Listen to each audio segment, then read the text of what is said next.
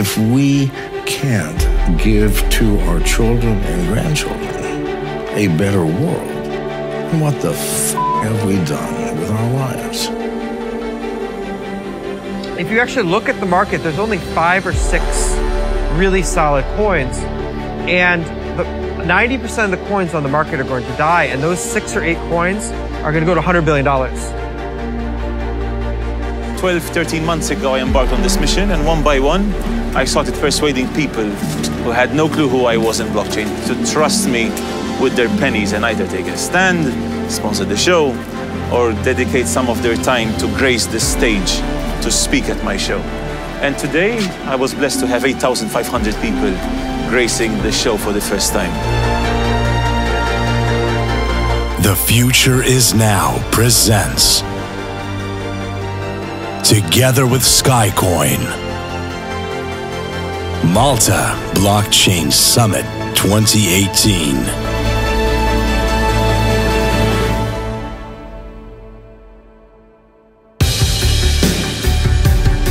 Are you here today to learn how to make more money within the system that we are trying to escape? Or are you here to learn how you can be free as individuals? Blockchain Island has become one of the more friendly habitats for crypto in 2018. Leading the way in official government blockchain legislature, welcoming all explorers of the future to the Maltese coast. With its rich history from the Knights of Templar to the Holy Grail, this island always had something magical about it. It is this magic that was captured by Eman Pulis and formulated into one of the leading blockchain gatherings from the get-go, with over 8,500 attendees flocking to Malta. In this film, we get ready for a new year ahead of us as we seek to understand how can we build a better future for the industry of blockchain as we catch up with old friends and top brass from the industry.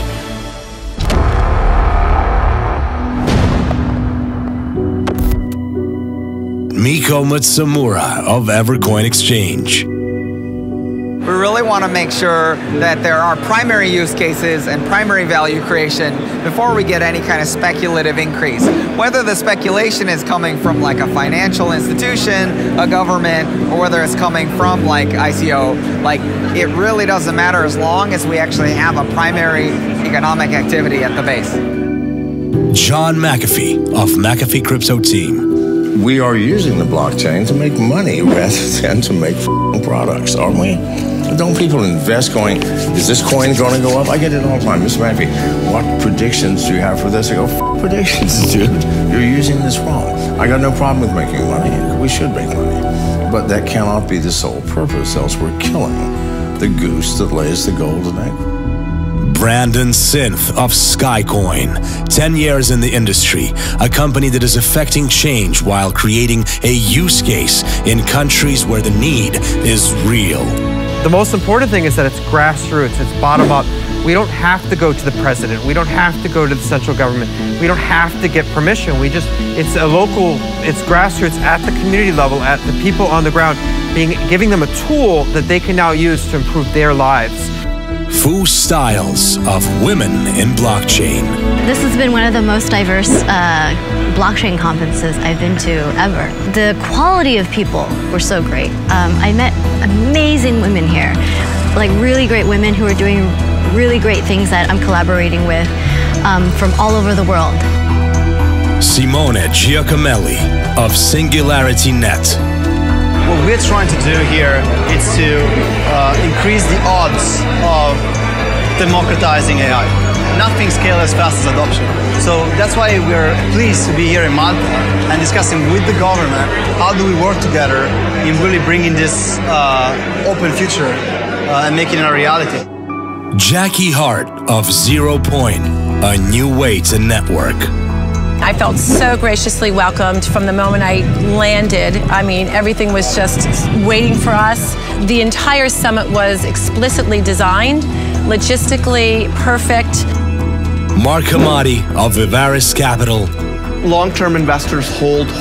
So if it goes down, it goes down. But if it's a legitimate business and it solves a pain that you have, it's gonna always last. And Eman Pulis, the founder of the Malta Blockchain Summit. Today was a special occasion, these past few days. I mean, it was the anniversary, the 10th anniversary of Satoshi Nakamoto, 10 years. So we couldn't have timed it better then. And it was also the launch of the VFA Act, the bill that has regulated the blockchain space in Malta. So the buzz is real. This is no hype. As the so-called crypto nuclear winter crawled up on the Bitcoin world in late November, Malta nevertheless showed the true power of blockchain community and how much potential the crypto world truly has. Don't miss the amazing Malta Blockchain Awards with Prime Minister of Malta, Joseph Muscat. Brandon Synth and John McAfee center stage during the panels. Futurama Blockchain Innovators After Party with a surprise appearance by Mike Butcher of TechCrunch. And of course, the ZeroPoint with Jackie Hart at the historical presidential Verdala Palace that hosted European kings and queens since 1586. This was a gathering that will forever go down in crypto world's history, a light at the end of the tunnel. A new hope for a different tomorrow in a jurisdiction that can change it all. A way in for innovators of the future. And a lesson for the stories of the past. This is the episode we've all been waiting for. Malta Blockchain Summit 2018. Created by One Day Productions.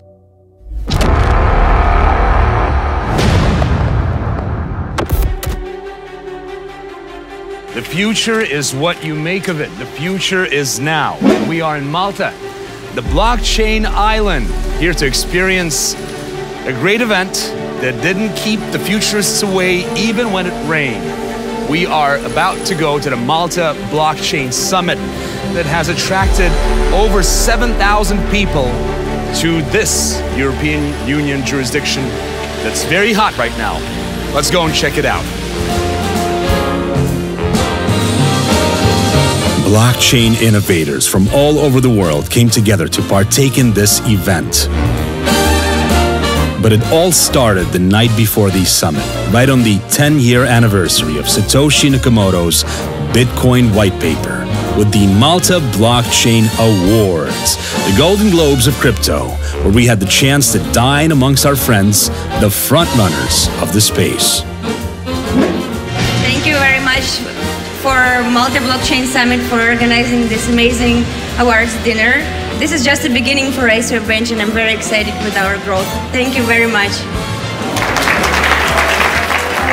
The Cointelegraph.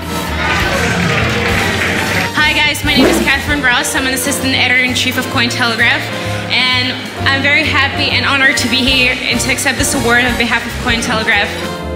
You know, there are people who contribute to blockchain in very obvious ways, and this is a fact.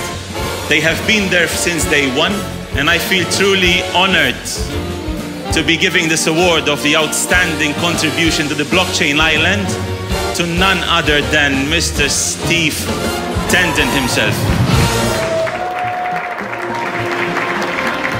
What a coincidence! The 31st of October 2008, Satoshi Nakamoto published his white paper. 10 years on this day, and now the whole country is united behind this idea, the idea of the blockchain island. Thank you. ICO Bench, Cointelegraph, and many others caught the shining trophy from the Maltese ceremony that night. And the next morning marked the first official day of the summit. The whole initiative was supported by Prime Minister of Malta, Joseph Muscat, which makes for exciting news knowing that this is it, a real blockchain island with full government support for this thriving technology.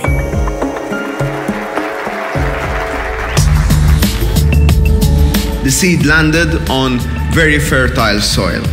And as a government, we saw the opportunity to start watering carefully the seed to make sure that it grows in an organic way, but more so in finding new ways on how technology can improve the lives of people. That is the discussion we are currently having in Malta, and my message to you all is that we want to hear from you. We want to hear your ideas. We are a fertile land for opportunities and for discussion. This country has solid foundations and is ready to make the conditions right for the next leap in robotics, AI, IoT, to go wherever our imagination can take us. Let us think big, and together I think we can do the next leap. Thank you very much and good luck for the conference. Miko. Hey, good to see you in Malta. Excellent. How you been? The place. It's been super exciting. It's a great place to be right now. We just incorporated the Evercoin exchange in Malta, so we're in the provisional license to operate here. So Malta is definitely the hot place to be. So all these islands, really, right? We have Malta, Barbados, Bermuda, Puerto Rico. You know, Barbados, Bermuda, Puerto Rico, they're also on the map. They're offering treats, incentives for people to join. What do you think? You know, how's Malta doing among the competition? One of the things that's unique here is really that we have material and substantive legislation, right? So I really feel like that's going to be unique. And the other part that I think is very unique is that it's really part of the EU. So you have the 28 member states, you know, about 500 million people within that jurisdiction. So I really feel like that's a nice platform. What do you feel about the overall sort of the emotional state of the industry? As price is not really important. We got down to that point where people realize that it's more about creating the use cases. It's more about the technology and not the price. At the moment, like, there's really nothing to be concerned about. I think it is absolutely about value. It's about use cases. It's about developing like crypto economies that really serve users.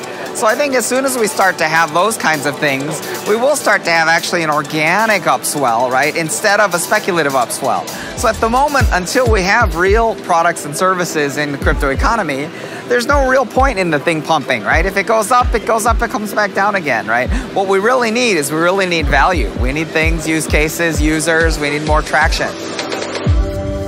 We are a disjointed, chaotic community. We need a little more order. And listen, I'm not a man that wants order, and I like chaos, but we're too chaotic. We are going off in too many directions, and we have very little guidance. When I say guidance, I'm talking about inner guidance, awareness. Like, what the f are we doing? What the f are we doing? Are we actually going to fulfill the dream that began this entire process? Which means, yes, we're going to free ourselves from this f***ing wicked, corrupt power structure. Or are we going to, in the short term, go, you know what? By cooperating with it, we're going to make a lot more money. Well, you know what human nature is going to lean towards.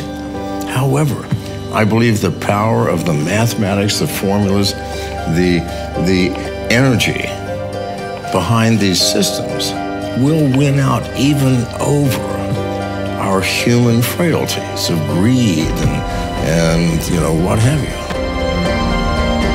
What's the use case as of now? Is there anything that's coming to that point of becoming an official use case? Ethereum was the use case of ICO, Bitcoin is the electronic store of value, but you know, what's out there? Everyone's looking for so-called Netscape moment. To me, it feels like the institutions are going to lead. So when you actually look at fintech use cases, institutional products like ETF and these kinds of things, I think are going to have a much more expansive effect on this economy. So you're starting to see big players. So you're starting to see like ICE Exchange with Bakkt, and you're starting to see players like NASDAQ or players, you know, like the TD Ameritrade. So you're seeing really serious players starting to enter into this space. So I really think institutional capital is going to lead this next wave as opposed to retail.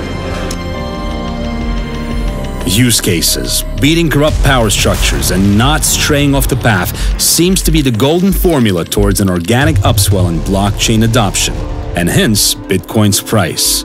But will it really be the institutionals driving the way forward, or the so-called independent innovators? Skycoin has been at it for 10 years, going through the ups and downs of the industry, surviving several nuclear crypto winters, all the while coming out on top and creating a tangible use case with Skywire, its decentralized internet that is providing high speeds for villages in Africa and the Third World.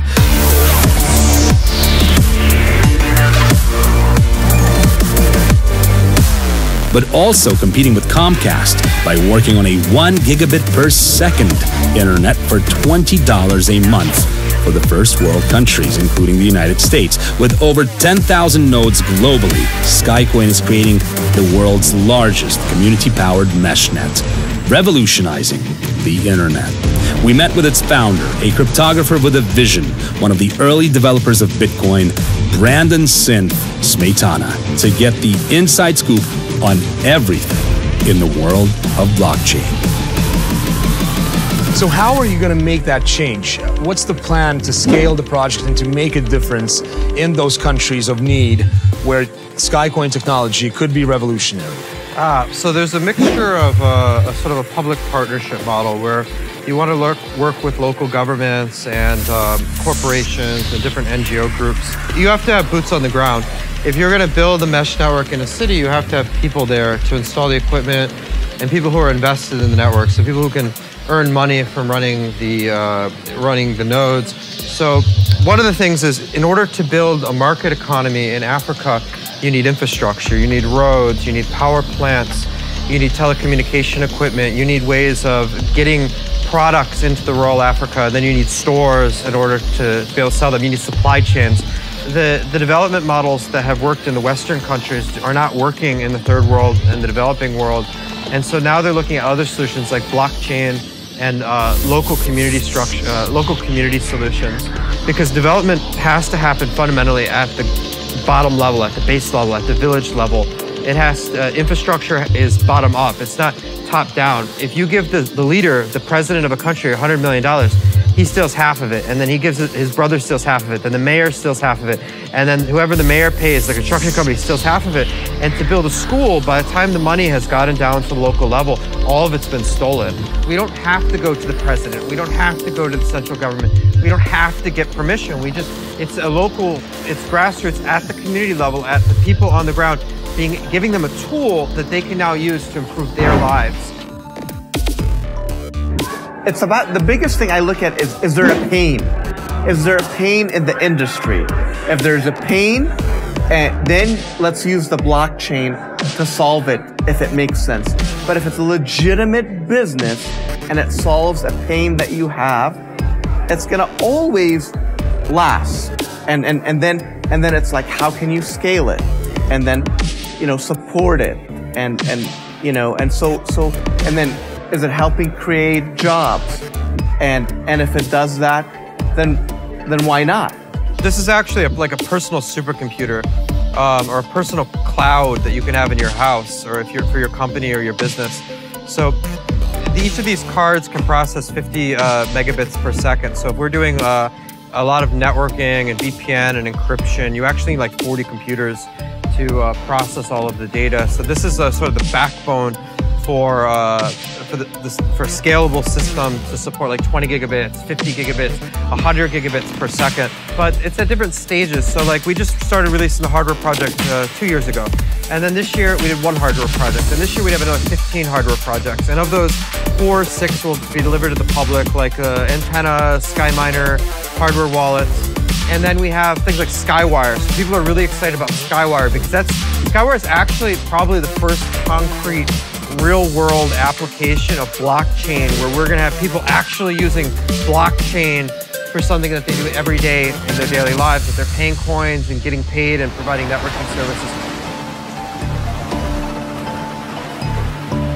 And for the first time in my experience, I've been around 73 years, something arrived in my awareness that had the power to provide my children something which I'd never had, absolute freedom from the power that manipulates and controls this world. Because that power is our master, which makes us slaves.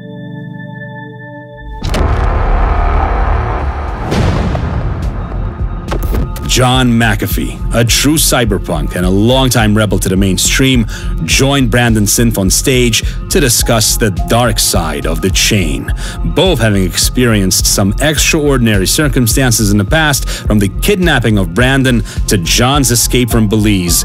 Monty Munford couldn't help but ask how it all went down. Tell us more about the dark side of your life. Oh, I don't even know where to start. So I was in a Bitcoin from the beginning, and I've just seen crazy shit. I can't even talk about it.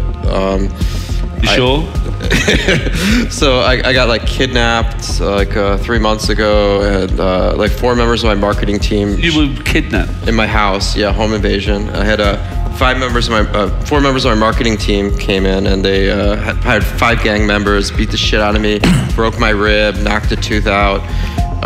And where was this? Which city? In Shanghai. Whoa. And beat the shit out of my wife, and then they're like, give us 10,000 Bitcoin or we'll kill you. And I'm like, I don't have 10,000 Bitcoin. I mean, I'm really sorry about what happened to you and your wife, clearly, and I'm glad they were brought back to justice.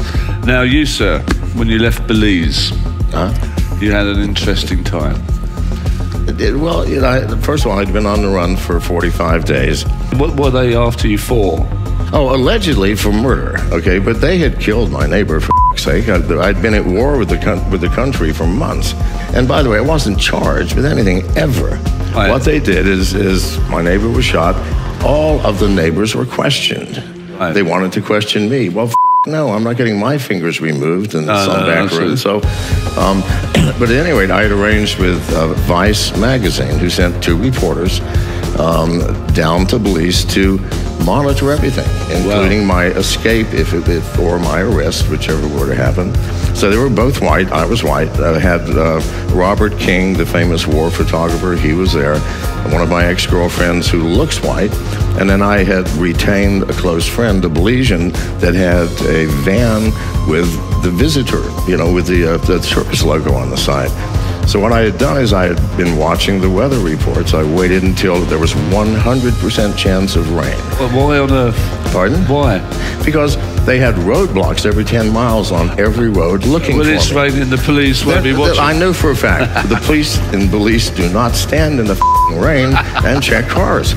So I have photos of us driving by, police who are huddled in their trucks looking at us with my photograph on the dashboard. Okay, and they're watching us drive by. That's how I escaped. Yes. The next morning, I took a fishing boat out to sea and into Livingston, Guatemala. So that was it. Very good story. Brandon, well, there you go.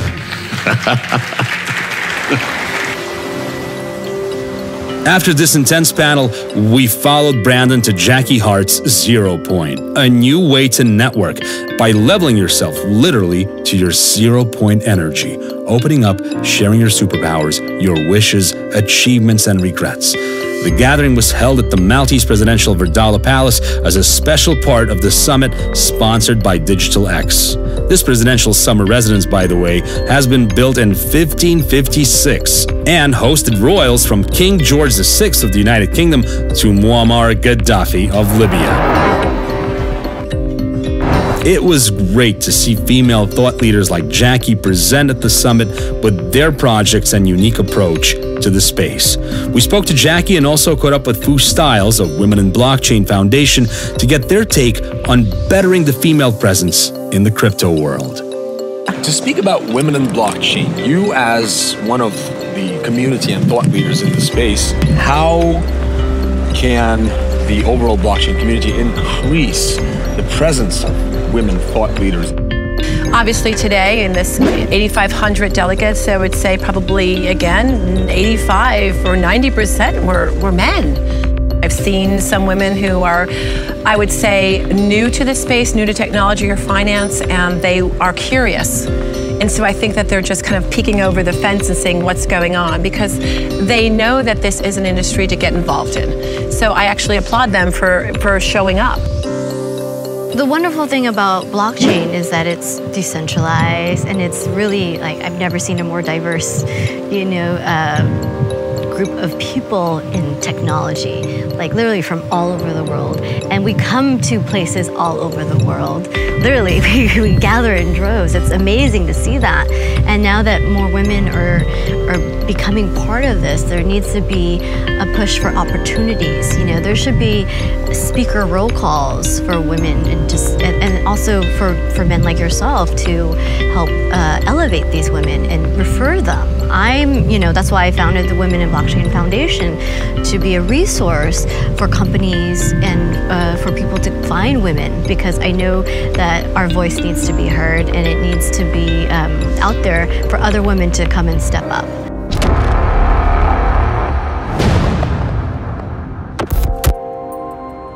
Back to the action at the summit. The major theme of discussion was closing in, the institutional regulators, the government, and could these two entities ever find a future with crypto?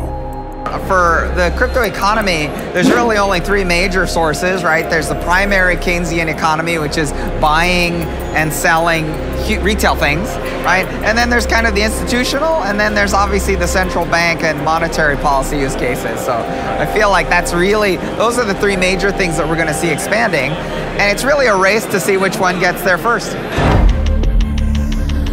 This movement into acceptance by governments, banks, and those in control can only be temporary. Because what is cryptocurrency? Number one, permissionless.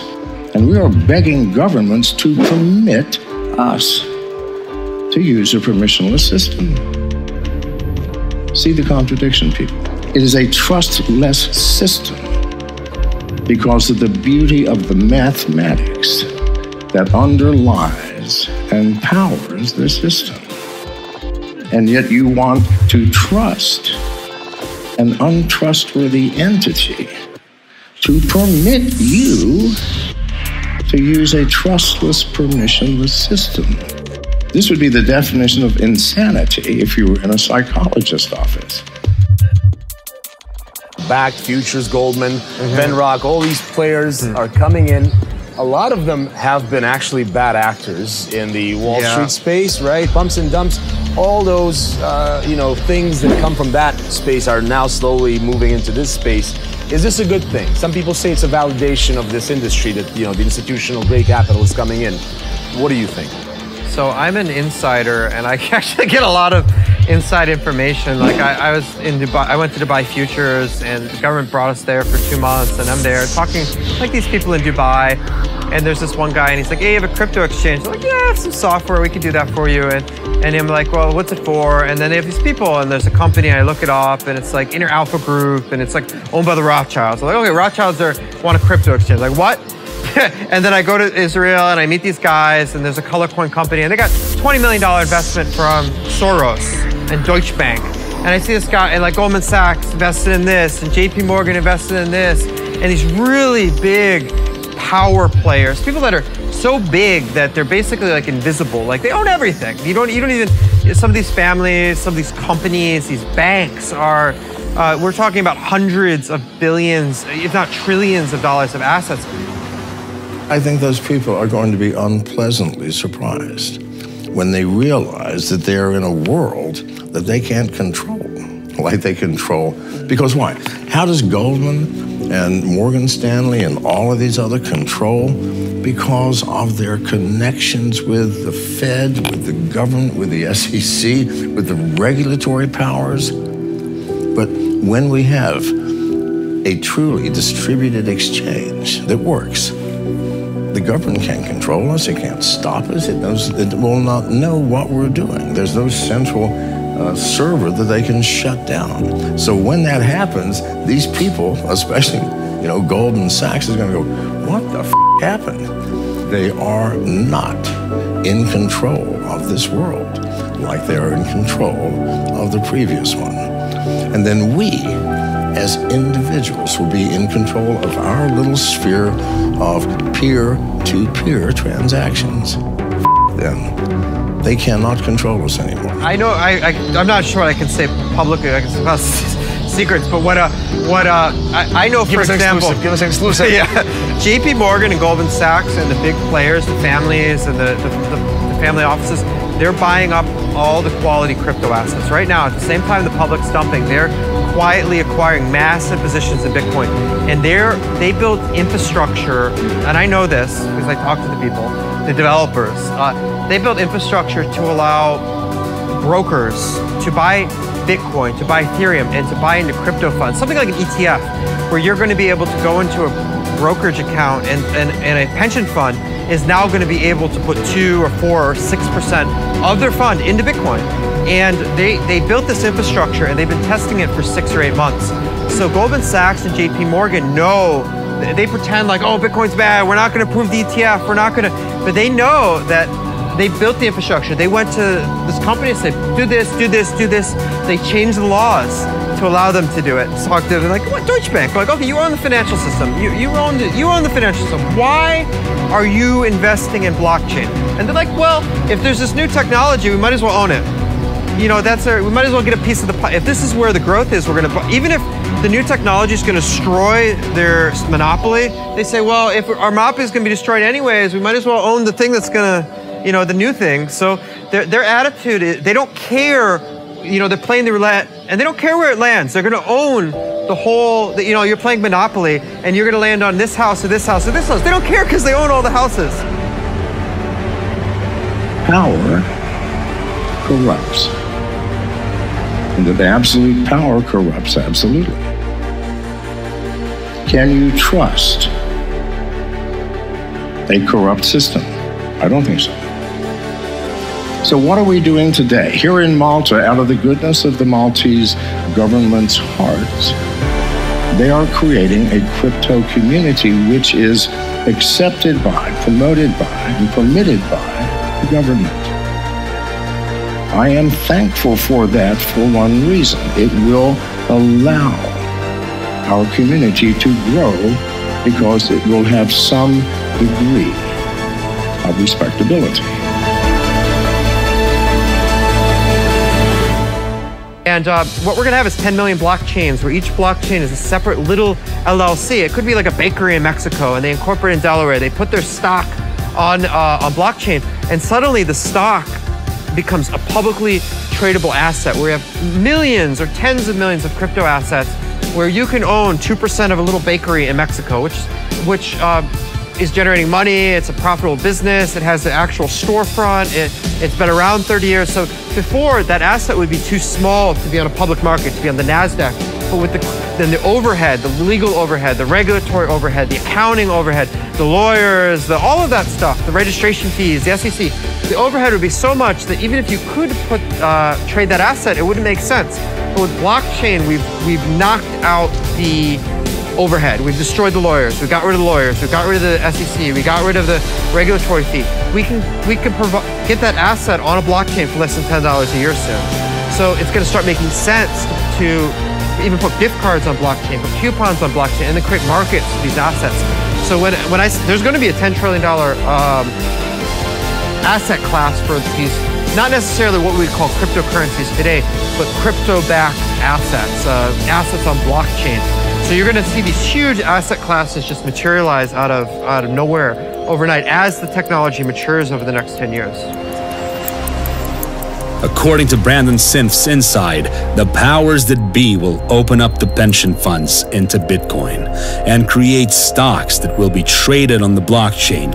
While a $1 trillion market is sure to come, it will all be managed by the same gatekeepers that 10 years ago Satoshi Nakamoto wanted to counterweigh by introducing the Bitcoin white paper. Only time will tell. In the meantime, people could have escaped to the Malta Blockchain Summit official closing party by Futurama blockchain innovators, igniting everyone with girls dancing in laser costumes, and even Mike Butcher of TechCrunch kicking it away as he shared his thoughts on the summit, along, of course, with other blockchainers that we couldn't have missed in this extremely packed after party. The great thing about having an event on an island like this is that everybody gets into the same space. You have an enormous community, and the conversations are absolutely fantastic. Everybody's like in the same space, and you really like go for it on the same level. And I think it's so exciting. Malta, most progressive country in the world for crypto. The summit, Eman Pulis and those guys, how badass are they? Unbelievably exciting. How's the summit? I can't believe what Eman has done. 3 years ago to where he was, to where he is now. He's a market leader. He is breaking ground. Great people coming here to Malta, to our island. This is the most that we can show this year. But next year, stay with us. It's gonna be more. I can't believe this many people showed up. It's ridiculous. There's like 10,000 or 15,000 people here. You can't even breathe. Bitcoin, Ethereum, EOS, blockchain, BNB, Bitcoin, Ethereum, EOS. Bitcoin Cash.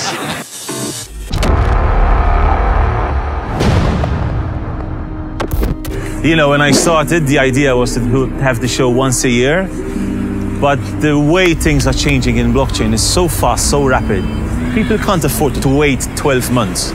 So you bet there's going to be much more stuff coming out from our office. And if I can contribute to the blockchain community with the bit that I know how to do best, which is events, then I'm in it.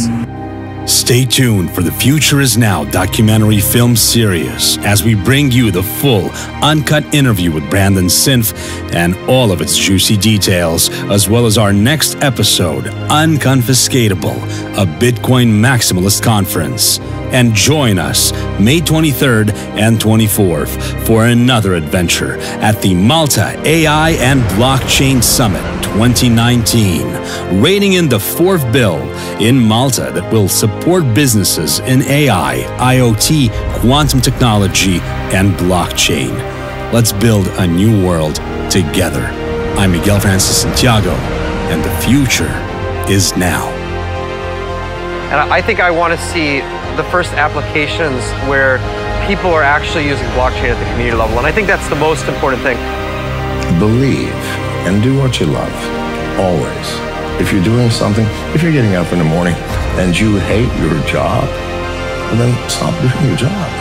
You should wake up every morning anxious, going, God, I can't wait to get to work. I can't wait to get to work. When we started out in the crypto world, that's what everybody did. Could not wait to take the next step. Get back to that.